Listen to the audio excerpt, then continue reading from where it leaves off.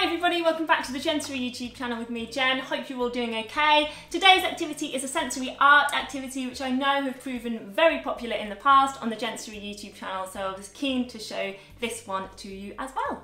Now if you've watched any of the sensory art activities before on the Sensory YouTube channel, you will know by now that I am all about process-based art rather than outcome-based art, because we are looking at the process for our learners. That is the most important bit of the artistic process. And I know that that sometimes challenges our own thought process about what art actually is, but I want you to really take away any assumptions you've got about the importance of creating something at the end of it, because actually the beauty in these activities, and essentially to me the art itself, is in the process. That's where our learning is going to happen, that's where our exploration is going to happen, and ultimately that's when our learner is going to start understanding the world around them. And for our sensory learners, that's what art is all about. That is the reason that we're doing art, not necessarily to make a beautiful picture at the end that we can whack on our wall, even if that happens to be a happy byproduct at the end.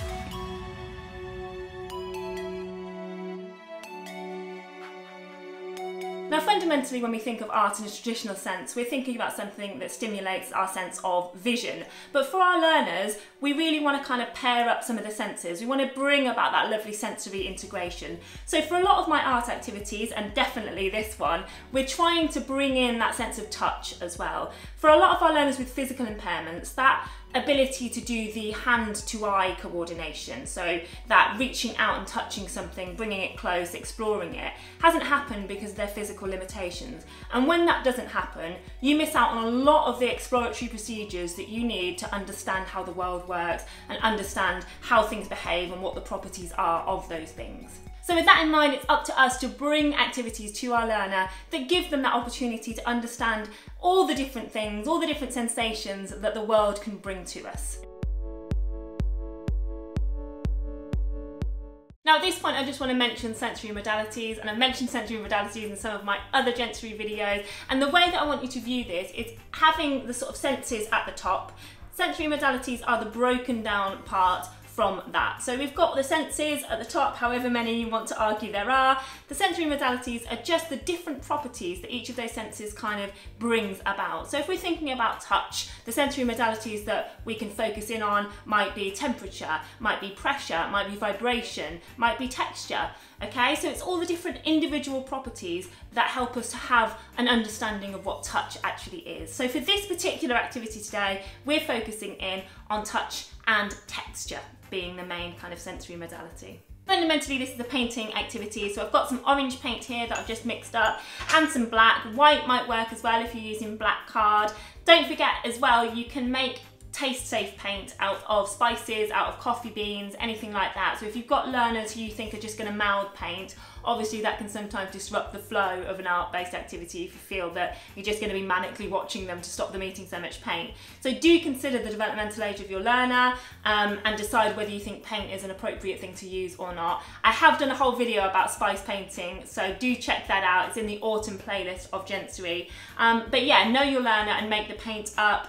And then obviously we've got paper or card actually, which kind of works better. I've just got a kind of creamy one here, a black one and some orange. So just going down the kind of animalistic sort of art-based colour scheme really. And then we've got things that are going to give us that lovely somatic, really nice sort of tactile experience for our learner. And obviously we're focusing in here on the texture of it. So I've got some things that are just going to give us lots and lots of lovely sensory feedback. So one of the main things that we're using for this activity are these fantastic Lego boards. Now you can get a pack of these in B&M for £8, and they're just brilliant. I use them for all kinds of stuff. They give obviously a lot of auditory feedback if we're scraping on them, but they give a lovely bumpy texture to them. And that's just going to help with our exploratory procedures of our learners. That's going to give them a lot of sensory feedback, as well as creating a kind of almost leopard print type print. So yeah, that's just going to be a really nice way of getting that really nice sense of texture up to our learners and getting all those neuroreceptors kind of fired up. So yeah, these are really great. They come in a pack of I think 5 or 6, so you get lots of different size boards. I think the biggest one is really quite big as well, so that's really worth the money, I thought. Also then, to create a kind of striped effect, I've got a cooling rack here. Now you can use a grill pan, anything like that, but again, we're going to get the sort of auditory feedback of that, as well as the kind of sensation that we get when we run our hands over it. Bear in mind, if you've got learners with really, really severe physical impairments who might not be able to do this kind of motion themselves, just give them a little bit of gentle support under the elbow. Watch for those communicational cues about whether they want you to do that or not, and please, please respect their wishes if they don't.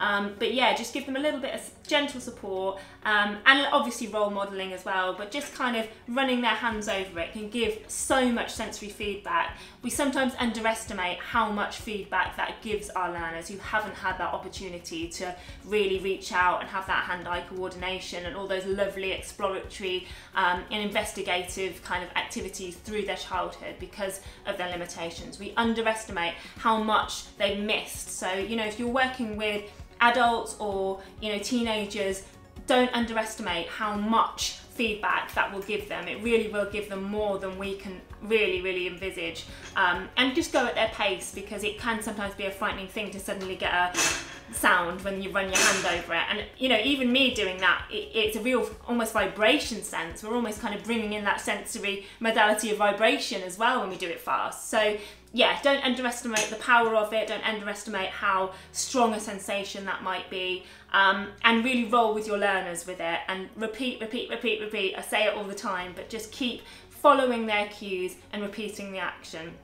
So yeah, they're the two things that we've got. We've got our Lego boards and we've got our cooling rack. And then it's just about adding some paint onto this, onto the cooling rack, and letting your learner explore. Now, probably before I'd even consider adding the paint, I would let my learner just have a good old feel of this and the cooling rack on its own, just so they're getting that lovely kind of somatic, tactile based feeling sensation from it, long before you've added anything wet to the mix, because again, that's going to just change the sensory dynamic of it. So yeah, just let them have a little explore of it themselves first, and then you can add in the paint and just let them move, let them see how that feels, and then fundamentally you can pop a print on if you want to at the end. But again, if you don't make it to that bit, you've still done art. You've still had that process. You've still let that learner have a really lovely experience. And as I say, sometimes learners won't necessarily like this. This might be quite an overwhelming sensation to start off with, but don't rule it out based on the first time that you do this activity. Repeat it, guide it, role model it, bring the joy to the activity, and you are essentially opening the world up slowly for them, because actually we're all fearful of things that we've never experienced before, and it's about being skillful facilitators in being able to bring these activities to them in a joyful way, so that actually it's not something to be feared. So yeah, just repeat this. I would do this 6, 7, 8, 9, 10 even times over and over again, so that my learner has the best opportunity to really start to regulate and anticipate what's going to happen, and with that comes a really nice sense of well-being. I'm just going to show you some of the effects that you can make with this. Obviously it's not really about the end product, but I think it's always nice to just kind of see it in action. Lastly, I will say about these boards is that there is another pattern on the other side as well, so they are double-sided and create different patterns. So yeah, they're just brilliant all round really. But yeah, have loads of fun with it. Don't negate how long it might take for your learner to process this whole activity. Leave a lot of time for it, repeat it, and let me know how you get on.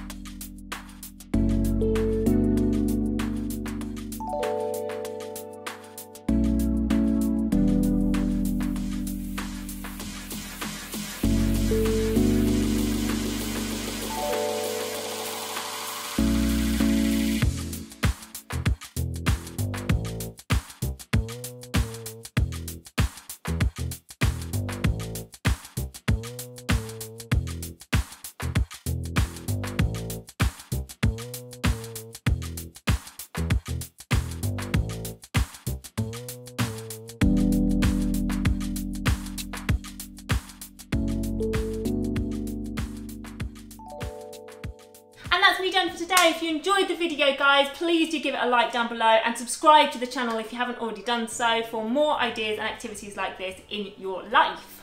I'll see you next time for another video to continue the Into the Wild theme that I've got running all the way through this month. But until then, everybody, take care, and I'll see you all very soon.